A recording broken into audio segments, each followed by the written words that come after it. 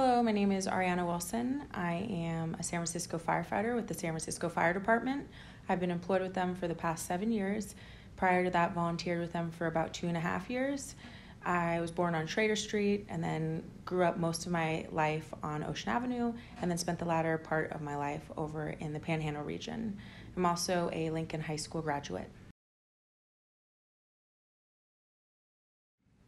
So I grew up in the neighborhoods that I previously mentioned, but then spent most of my time in school living with my dad over in the Panhandle region.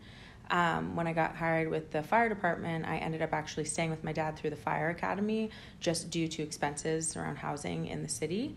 And luckily, after I graduated, we were lucky enough to have a building that my grandmother purchased a very long time ago. And so I was able to rent a unit in that building from my family.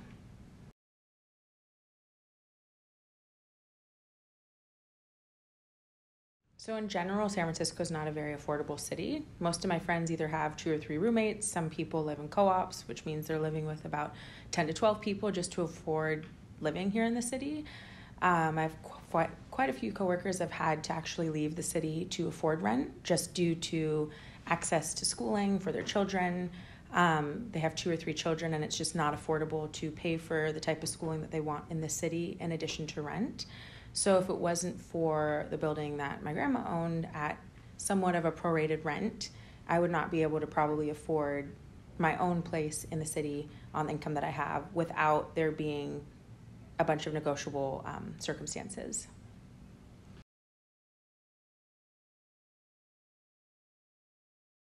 So my father was a union plumber for the last 30 years with the city and county of San Francisco. He has since then retired, and based on what he makes on retirement and Social Security, it would not be attainable for him to live here in this city. If he were to be looking for places to rent, he'd probably be stuck with like a 500 to 800 square foot room in an apartment or an in-law that probably didn't include, gas, electric, internet, water, and all of those things. And most of my friends that do live in the city are in very, very close quarters or very small apartments, paying rents upwards to about $3,500 a month. Yeah, so my youngest sister, she got home from college a couple years ago and is still living at home with our mom due to the fact that rent is so expensive and there isn't really the luxury of getting to rent your own apartment without the assistance of a second income or knowing somebody who's able to prorate that amount for you. My brother is currently in grad school and lives with his partner, and if it weren't for that, they wouldn't be able to afford the apartments that they have previously or currently live in.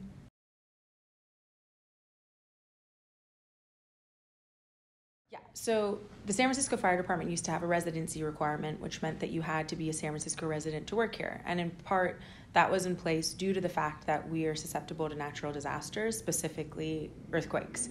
So when the next big earthquake happens, it's not a question of whether it will happen, it's more of when it'll happen. You're going to need all your resources. We saw what happened in Loma Prieta. We've seen the damages and the negative effects that it has on our city. And what ends up happening is now we've had to open that up to broaden the amount of people we can accept in and to get our numbers higher because the need has since and the demand has since increased. But a lot of the firefighters can't afford to live here. So they're having to move to Sacramento or to the East Bay or to the North Bay to find more affordable housing in order to actually live comfortably. But when this happens, we then end up with not having as many people that we need when the time calls for these resources.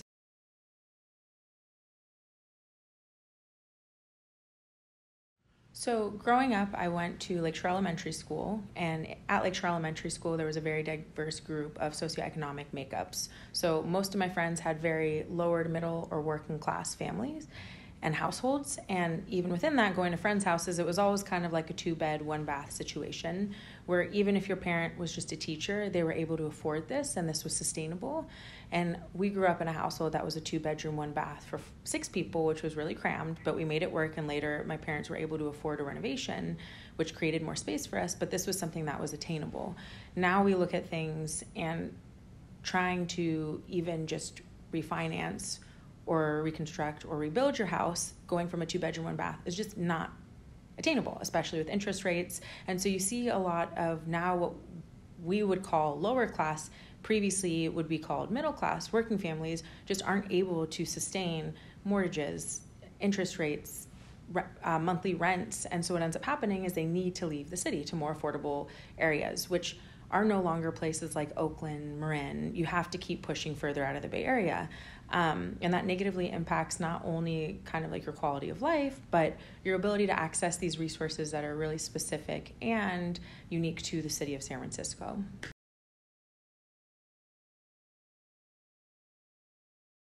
So I'd say that, where we grew up off of Ocean Avenue, that's a pretty quiet, sleepy neighborhood, and it always has been.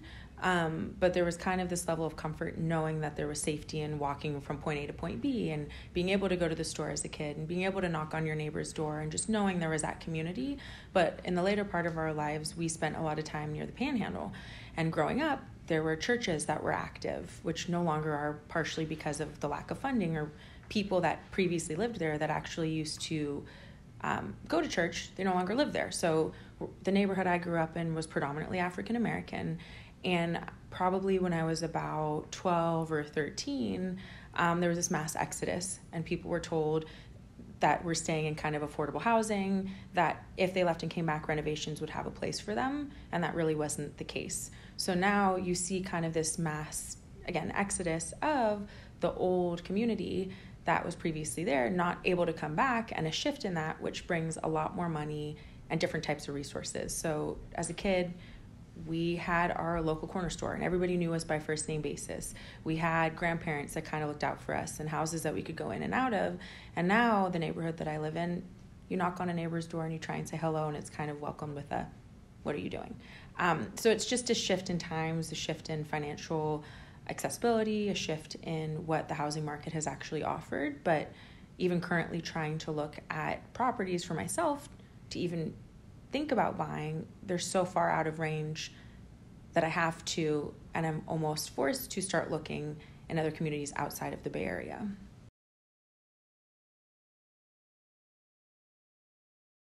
Right, so below market rate, even at the rate of which interest rates are at the moment, are not attainable for most people.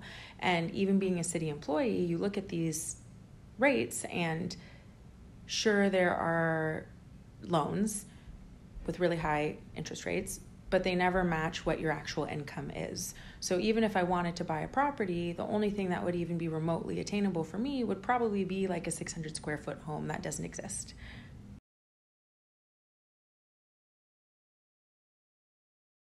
Well-resourced neighborhood to me would mean having access to a good and running library, a place of prayer if that is something that is important to somebody's religious beliefs, a safe community center, good education, a good public school with good reviews, something that doesn't only pertain to private school, because we go to certain neighborhoods and we look at Pacific Heights, for instance, and we have access to really clean eating, great restaurants, good music, good places of prayer, places to, practice religious activities.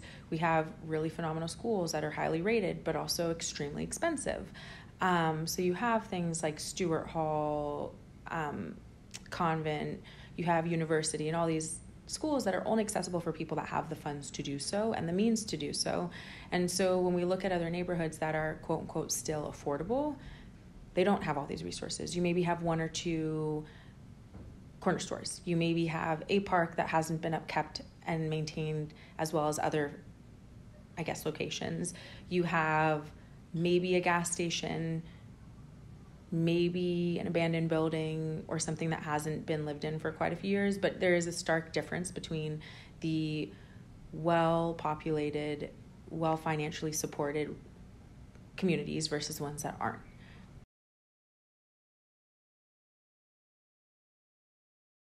Right, so if we look at, let's say, Noe Valley versus Bayview, Hunters Point. Bayview, Hunters Point has always been an environment where you do not have access to the resources that any other community in the city does. And this has been something that we've known for years. And we're starting to build more housing there. And as we see that, and as we see an influx of money moving there, we see more resources being built. But something that I've always questioned is why does it take that in order for these resources to be built? But this has been something that ever since I was a kid, we knew existed. And Noe Valley has always been very family oriented, but has always had different places like Whole Foods and tons of great restaurants and tons of access for children to go to clean, safe parks. And that's not something that we see all over the city, which has been unfortunate and continues to kind of be the same way.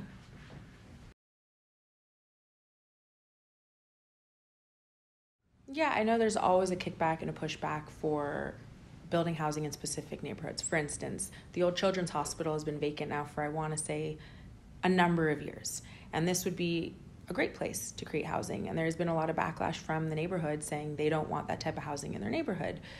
But these are also people that are communicating they're really fed up with certain issues that we're experiencing in the city, like homelessness and poverty. And so there needs to be a point in which the city comes together and makes a decision collectively that we are looking out for the best interest of everybody that lives in the city. I think that it's really important that everybody is a part of providing a affordable, sustainable way of living for the folks that live in San Francisco. And I think the same way that we approach homelessness and creating resources and providing safe places for people to live, you also need to provide a safe place for the people that serve the city, because what do we do without them? As first responders, you guys heavily rely on us. Our call volume reflects this. The needs of the city reflects this. And if you want to see a fully functioning city that kind of offers the best opportunity for everybody, you need to provide a space that is healthy, safe, affordable to live for the people that serve it.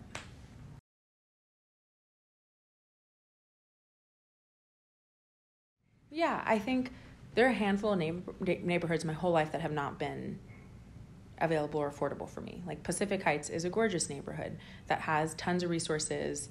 It has tons of space. It's clean, it's quiet, but I'll never be able to afford living there. I'd say even Noe Valley, a neighborhood that has tons of great schooling. It has really safe places for children to hang out if you're looking to raise a family. I'd love to live in, but I wouldn't be able to afford it. The Mission is slowly changing to a place that I can no longer afford to live in, but it's also shifting as a neighborhood as a whole. And so really when you look at housing and what's affordable, it's the outskirts of the city that have lack of access to specific resources that everywhere else more centralized do. With the exception of, I'd say, the Tenderloin, because that has always been a place that has provided affordable living with SROs to low-income, marginalized communities.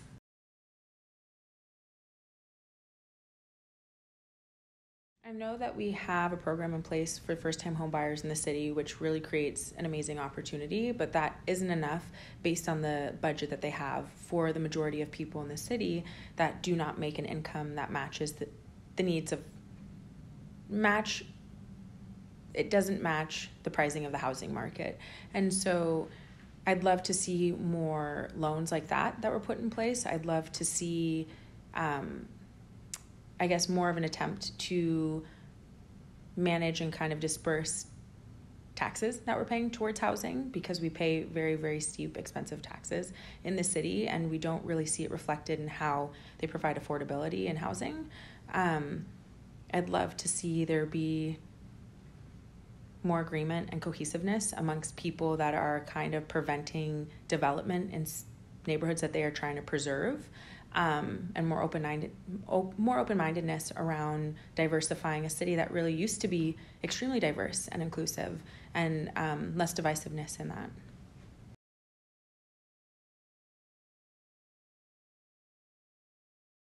I really appreciate the accessibility of my neighborhood. I'm right near the Panhandle at the moment, and I appreciate the ability to get outside and have access to like a beautiful walk through the park and the access to Golden Gate Park. There are still a few old bars, if you're into that, whether you drink or you don't drink, that provide really great music and art. It is accessible and really, really centralized to everything in the city. The Castro is extremely close. The Richmond is really close. You head a little bit further and you have Lower Pack Heights. Even further than that, you're heading kind of towards Japantown. And so I love how centralized my neighborhood is. But something that it's really missing is kind of this sense of community and the diversity. And having spent time there as a child and just seeing so many different people of so many different walks of life, whether it be somebody who is of Hispanic descent or African American descent, or somebody who is Asian American or Pacific Islander or Middle Eastern, there was representation. And as a kid, my mom would take us to Golden Gate Park every Saturday, and we'd rent a bike or we'd go rollerblading, and that was kind of what happened, but you found community that way. And I think when you start to take away from accessibility and affordability, you lose a lot of that. And now demographically, my neighborhood's predominantly Caucasian, a little blended with a little bit of Asian American or, Asian descent, but you don't see as much of that vibrance and that diversity and mix of different backgrounds. And so I think what I would love for this community is to kind of shift back towards that, whether that be making things more affordable for individuals so that they can come back to a community they once called their own, or just branching out to, different communities and resources and asking for that support.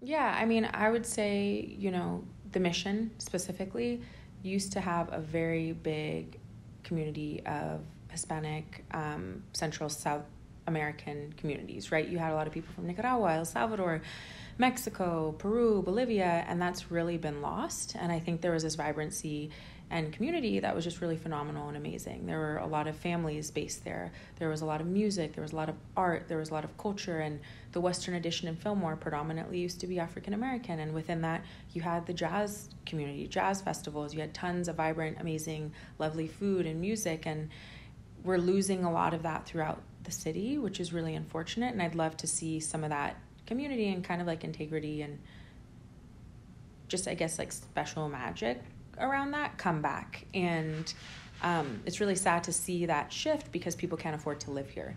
And so seeing people priced out and having to leave and not having the access to resources that they used to is just disappointing. Lake Street has always been a street that has had, I would say, more wealthy people living on it, and the houses are a little more expensive, but at this point, they're just not attainable for most folks.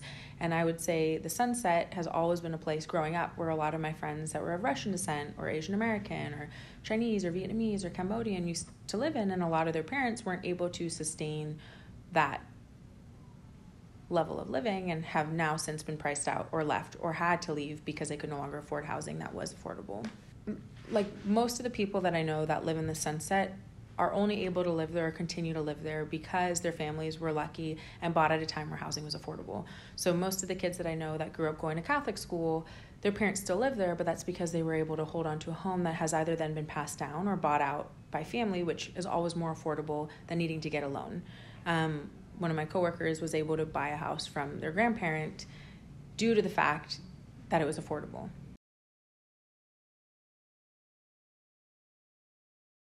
Yeah, I'd say a thriving community looks like one that is able to provide clean eating, right? Whether that be farmers markets and locally sourced foods, whether that be having a place like Whole Foods that offers organic, non-GMO options.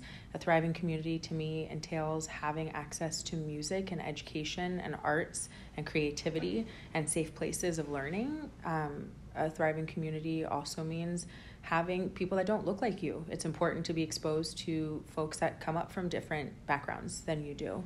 That means also having accessibility to healthcare or health clinics, not just one-time visits, hospitals, museums, art, culture. And so I think thriving communities means it's all-encompassing and all-inclusive in every aspect and not specific to a specific, it's not catering just to a specific demographic or socioeconomic need.